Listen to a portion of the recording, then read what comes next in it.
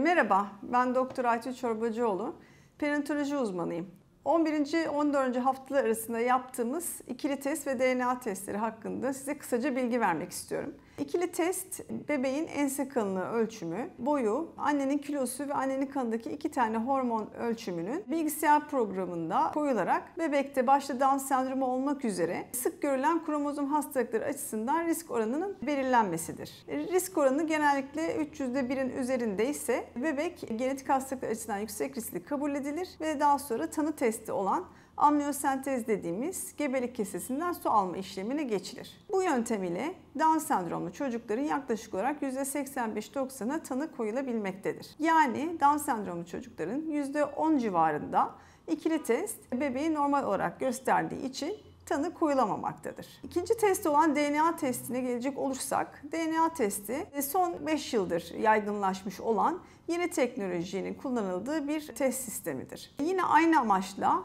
Down sendromu ve onun gibi sık görülen kromozom hastalıklarının riskinin belirlenmesi amacıyla yapılır. Farklı olarak ikili testte hormon ölçümü yapılırken, DNA testinde bebekten anneye geçmiş olan hücre dışındaki serbest DNA'lar kullanılarak bebekteki genetik hastalıkların riski belirlenir. Yani aslında bu bir çeşit genetik incelemedir. Fakat bebekten herhangi bir sıvı veya hücre almaksızın sadece annenin kanından bebeğin DNA'larına ulaşılarak yapılan dolaylı bir genetik incelemedir. Bu nedenle o da yine ikili test gibi %100 tanı koyamamaktadır. Fakat hata yapma ihtimali ikili teste göre çok daha düşüktür. Yaklaşık olarak Down sendromlu çocukların %99'u hatta %99,5'una tanı koyabilecek bir testtir. Yani aslında bakacak olursak serbest DNA testi ikili testten çok daha üstün bir test. Zararı nedir derseniz, ücret olarak yaklaşık 20 kat kadar daha pahalı olduğundan dolayı toplum bazında bir tarım olarak